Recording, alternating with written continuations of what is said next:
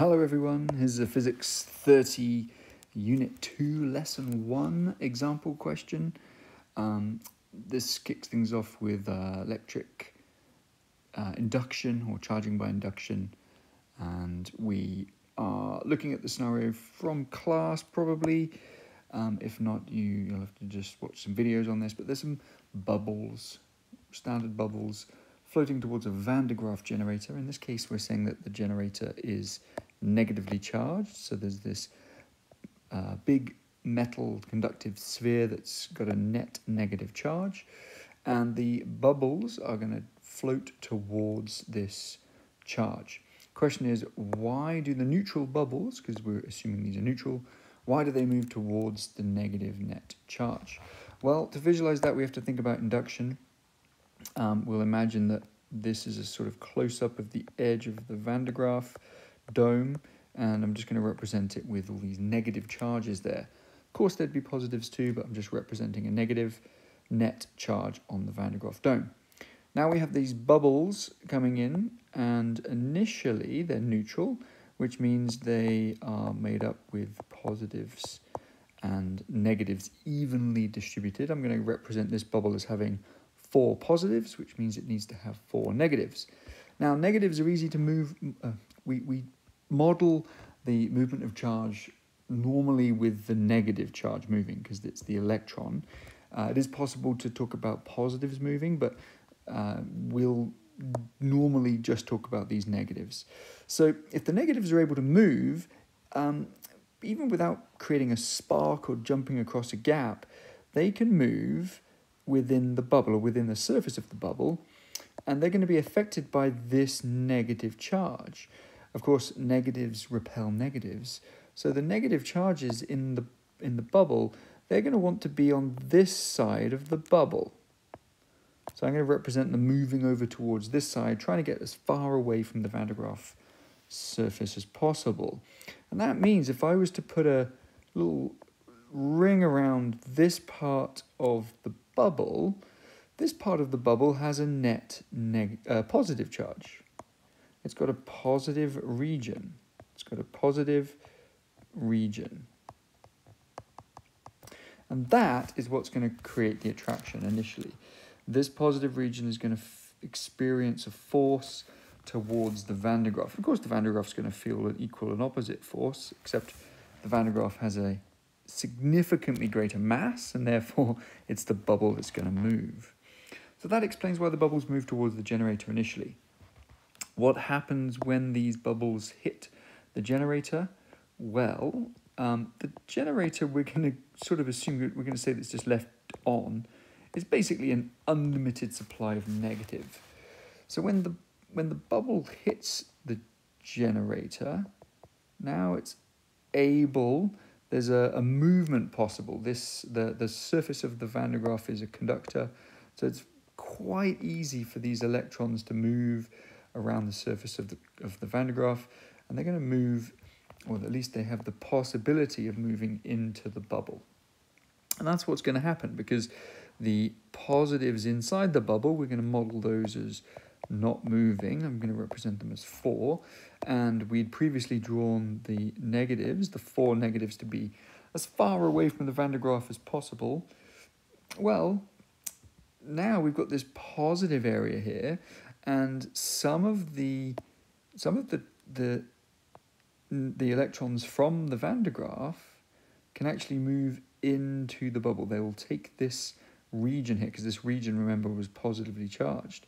So we're essentially filling up the bubble with more charge than it initially had, which means the bubble now has a net negative charge. It's got a net negative. It's not just the region, it's the whole bubble that's now negative. Now, this means that, of course, we have a negative charge on the bubble, and we have a negative charge on the Van de Graaff. And now, if this bubble was to stay intact, which it's highly unlikely because bubbles tend to pop, but if it was going to stay intact, and you've probably seen this with other objects coming near to and touching a Van de Graaff, now it's going to feel a repulsion. It's going to move away. So this explains why we see bubbles moving towards the generator and then away from the generator. The only bit that's missing here is that the pop, the burst, will essentially spray these, will spray this negative charge onto other bubbles around them. So if we were to continue this setup, let's say we've still got our infinite negative charge from our Van de Graaff here, this bubble has now popped, but there might be a couple more bubbles nearby that were initially attracted. Remember, they're going to be having the same experience as the first one. So they're going to have these negatives pushed over to the far side. That's called induced. It's going to have an induced charge. The presence of the electric field has induced a charge on these bubbles. But now the bubble that was here has burst and it's popped, and little bits of bubble are going to fly in all directions, and those little bits of bubble, I'll draw them like this, they will have little charges in them. And so what can happen is these negative charges can go into the other bubbles, filling up, or at least adding to the other bubbles, which gives these other bubbles a net negative charge. And so now these bubbles, even though they were moving towards the Van de Graaff, now they're going to experience a force of repulsion away from the Van de Graaff. So that's why we see these bubbles coming in and then going away. Okay, so for the second example, we've got an electroscope, which you'll recall from class. We'll be using these quite a bit. It's basically a charged sphere with conducting legs, and then these very light leaves at the bottom that will be affected by electric charge, by electric forces very easily. So if they happen to be equally charged, they'll push away from each other. And if they're neutrally charged, they will just relax down and fall vertically. In this example, we have an ebonite rod. So we're rubbing an ebonite rod with fur, which gives the ebonite a negative charge.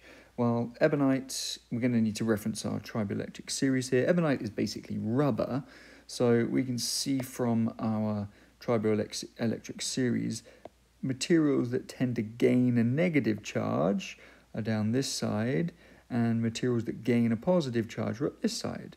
So if we consider ebonite to be rubber and fur to be hair, well, ebonite or rubber is going to be reasonably negative. It's going to be given a negative charge quite easily, whereas hair will give a positive charge. In other words, hair will be giving the electrons to the ebonite. So the ebonite comes into contact, it touches the scope, which means the net negative charge on the ebonite rod has now been conducted into the electroscope, and that's meant that the leaves, these legs at the bottom, have spread apart. Okay, and we can see that. We then charge a glass rod with silk. Well, glass is, let me see if I can highlight it. Glass is right here, and so that's going to become positively charged. It's going to lose its electrons, and silk will be down the bottom. It will become negatively charged. I don't think I have silk on this one, but it'll be down the bottom somewhere. So the glass rod is now positively charged, and it's going to be moving towards the electroscope. Remember, the electroscope was negatively charged, so there would be a net negative charge in this electroscope. And now the positive is being brought towards. Well, I'm going to represent because I'm going to say the positives don't really move. I'm going to keep these fairly fixed within the electroscope, and because it was touched by the ebonite, which was negatively charged, this electroscope currently has a net negative charge. So the charge on this electroscope, the net negative charge, is a negative one. It's got a net negative charge. There are more electrons than protons in the entire system of the electroscope. Now, what's cool about this is that the glass rod moves near to but does not touch the electroscope. So how can we explain that these legs, these leaves, are going to move back towards the middle? Well, hopefully you can see by bringing the positive charge towards the top of the electroscope, that's going to pull these negatives up. And so, whereas when it was charged with the ebonite, we had lots and lots of negatives in here. It was overly full of negatives because it had this net negative charge. Now what we're doing is we're pulling those negatives up the electroscope, and the legs or the leaves of the electroscope have become more neutrally charged. So again, I've got to think about this as an induced charge. This region here, as a result of the positive being introduced at the top, this region here will become more neutral. Or you could say less negative. Okay? Okay, in this example, we've got our styrofoam plate with a little LED attached to it.